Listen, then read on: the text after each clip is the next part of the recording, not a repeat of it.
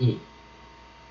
All right, y'all. Finally, the last part of this story with Latoya Jackson is when she had to actually confront her mother, and she did confront her mother. From the, in my opinion, helped free herself from the codependency, from the control that her parents had just exhibited all over her.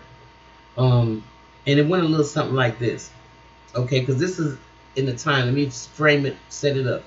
Was when they were trying to, according to Latoya, trying to kidnap her, and on several different occasions they didn't want her to leave. Joe actually thought that he owned her. In her opinion, he wouldn't. I read how he wouldn't allow her contract to be held by anybody else, and that she belonged to the Jackson, she belonged home, and yada yada yada yada. Okay, smothering madness. So when Latoya finally had enough, she told Jack, "This has got to stop. I'm calling mother." The first few minutes of our conversation were just chat, and when I couldn't stand it anymore, I said, "Mother, I want you to know right now that I know what you're doing. I know that you and Joseph threatened to have Jack killed. I also know that you tried to kidnap me twice now. You should know that if anything happens to Jack, I'll go straight to the police and tell them that you did it. Do you understand me? You. So you better pray that he doesn't get hit by a car or nothing happens to him. Another thing, don't ever forget, mother, I know you better than anyone else in the whole world. I was your best friend.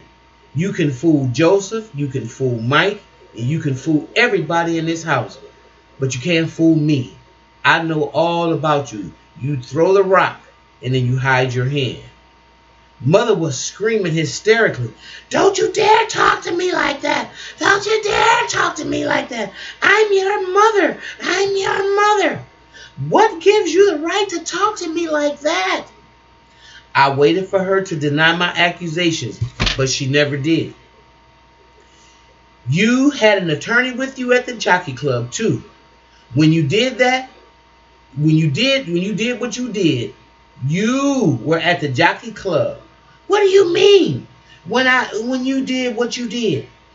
We wouldn't kidnap you."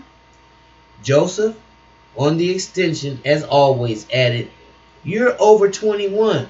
We can't kidnap you. Besides, what would we do with you if we did?" "What would they do? They'd keep me at home." "Bye, mother. I'm tired of playing these games with you. Goodbye." My God. I hung up, feeling like a huge weight had been lifted off my shoulders. "I can't believe that I just did that," I said to Jack. I was amazed at myself. I can't believe that I did that. And it was long overdue. Within minutes, Marlon called. He'd been visiting Havenhurst when I called, so I knew mother had put him up to it. See, one thing about these large families, like I said, they're so dysfunctional because they're so intertwined. They're so self-contained. These, really large, will take a, y'all might think that being involved in a big family is exciting. No, it's so much enmeshment going on most of the time. It's so much drama and dysfunction in these large families. Anyway, they put Marlon up to calling her, obviously. Mother put him up to it. My brother offered his congratulations on my marriage, and then he abruptly asked that I relinquish my deeds for the share of the Havenhurst home that I own, that we own. Her share of Havenhurst. I refused. Jack asked Marlon to tell my parents and all the guys to phone Oscar Goodman's office the next day for a mass conference call. I really believe that if we all talk, we can resolve these problems. Yeah, that's a good idea, Marlon agreed, promising to spread the word. My bodyguard, Johnny, accompanied Jack to Vegas for the meeting at his attorney's office, running to Mr. Edwards at the coffee machine. The minute they came face to face, Mr. Edwards' eyes lit up as he took off for the front door. Hearing the commotion, Jack and Oscar came out of the inner office to see Johnny holding Edwards and saying breathlessly, "Jack, this is the one who was with Latoya's parents at the jockey club. The pasty-faced white man." They all sat down to talk, but it was soon clear nothing would be accomplished. Despite Marlon's promise, not one member of my family ever called. And when Jack noticed Edward was wired, recording the entire conversation, he exploded. "Apparently the family doesn't want to bring this to a peaceful end," he fumed. "I ought to report you. A licensed attorney getting involved in an attempted kidnapping. I wasn't there to do anything that they were doing." This is what Mr. Eds protested. "I didn't do anything." "Then why were you there?" "I'll tell you why you were there. So that if the police happened to intervene, you could introduce yourself and tell them this was a private matter and then send the police on their way." "Well, who's writing the book?" Edward asked abruptly. "Latoya's writing the book," Jack replied. "Well, can you stop the book?" "No, she wants to write the book." "Are you sure it's not you who wants to write it?" "No, it's her book." And what about the deeds to the property?" "It's her property. You'll have to ask her." "Will she give them back?" "Why should she?" "You've got to stop harassment." Well, at least they had something to pass on their children, like a lot of black folks don't. Most of us don't pass anything down. We don't have anything. It was stolen off from us. So, and those of us who do, some of us think that we're so dysfunctional that a lot of times we think that we're doing our children a favor. That's when you know your family is really crazy. Doing a favor by passing on the property to the next generation instead of just letting them just fight it out or have it in probate because you didn't want to take care of your business. See, that's all dysfunction. All right. Now with that, he said, "Well, I'd like to resolve this matter." He had one more question. "Are the two of you married or not?" "We're married," Jack said. With that, the meeting ended. Inexplicably, when Jack, his attorney, Oscar, and Johnny, and another security person got downstairs, a reporter was waiting, apparently tipped off that something was about to happen. But what? So we left for Nevada the next day. This hurt me 1,000 times. She said, "I still didn't feel safe, having subsequently learned that several of my siblings attended family meetings where the kidnapping was discussed. This hurt me 1,000 times more than anything that Joseph and Mother ever did. If among them not a single one thought enough of me to call me and warn me, who knew where this would end?" See, and this is how you see the enmeshment. You see the enmeshment. So she goes on and on and on and on and on and on and on. Then she heard at one time there was Janet in the background. "How are you, Latoya? How are you doing?"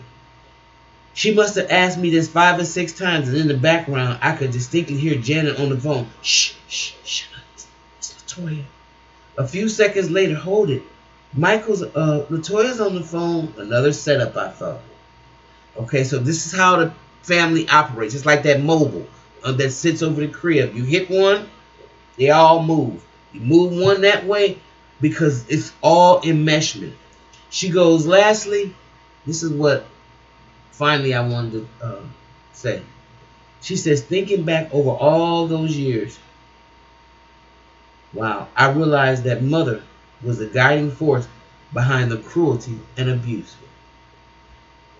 This lady who pretended to be so gentle on the surface, covert narcissistic, had in fact caused the turmoil in all of our lives. We'd always thought it was Joseph, but really it was her, telling him what to do, how to do it. And like I said before, she was always throwing the rock and hiding her hand, convincing everyone, outsiders and even my own siblings, that she was just a sweet, kind-hearted, compassionate little lady. Little did they know, the minute that they were out of earshot of her, she talked about them like dogs very, very viciously. After seeing this so many times, I finally had to face the fact that this was her true personality.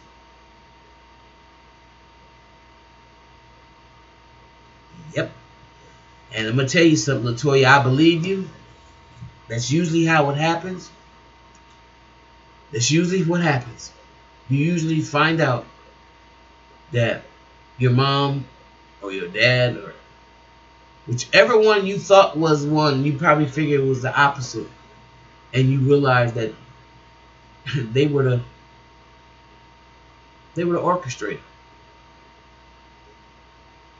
They, in fact, kept everyone at bay with their covert narcissism. Oh, that's why I said it's like a Lifetime movie.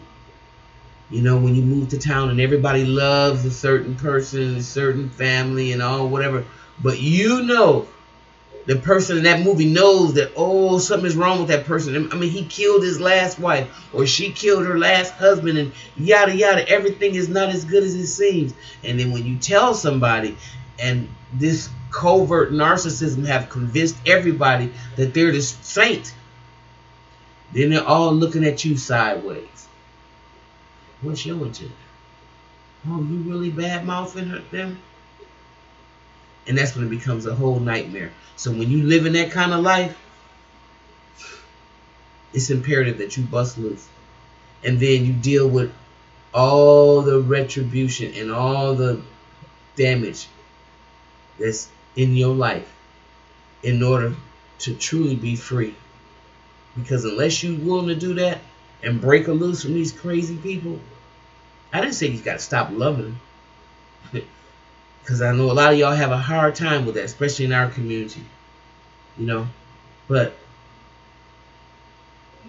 this is what's making us crazy and the nation crazy. We have become a nation full of narcissists. It's acceptable, it's accepted, and people wear the badge proudly. They just don't know that they're crazy. Oh, I'm sorry. Mentally ill. Emotionally disturbed. Whatever label you want to put on. Something ain't right. Something just ain't right. Ain't that how Keith Sweat said? Anyway, that's the last little excerpt from this book, Growing Up Jackson.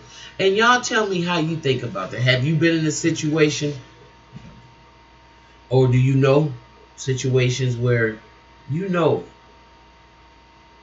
your mother, your father is orchestrating the whole thing, pretty much triangulating the other members of your family, bad-mouthing you or another family member who may be the black sheep of the family or the family clown, whatever.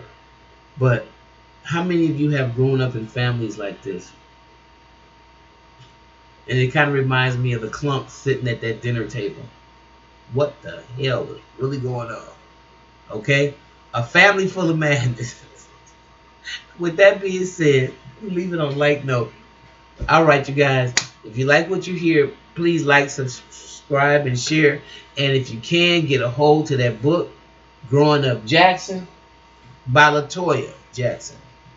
And it's really an eye-opener. Not just so much the Jackson family, but to me it's a story of triumph. Because a person that was so codependent finally broke away and broke loose. And I don't know if a lot of you really understand how hard and difficult that really is. Okay? So, like what you hear, please like, subscribe, share. I'll see you in a moment right here in the mental house. Bye-bye.